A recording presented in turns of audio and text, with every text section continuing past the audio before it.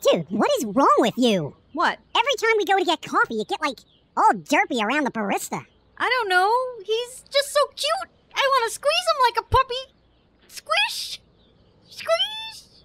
See? That's exactly what I'm talking about. Can't you just act normally around a guy? I'm fine around, like, normal-looking guys, but he's, like, too cute to be a barista, you know? He's like someone you'd see on a website that has a monthly fee that I can access daily and see everything. You're so cute. You're hopeless. But, you know, if you give me your coffee, you can go back in there and get another one. I said give me the coffee. Don't drop it like an unwanted baby. Moron! Coffee abuse! Did anyone see that? Does anyone care? No. Why? Because the coffee was black.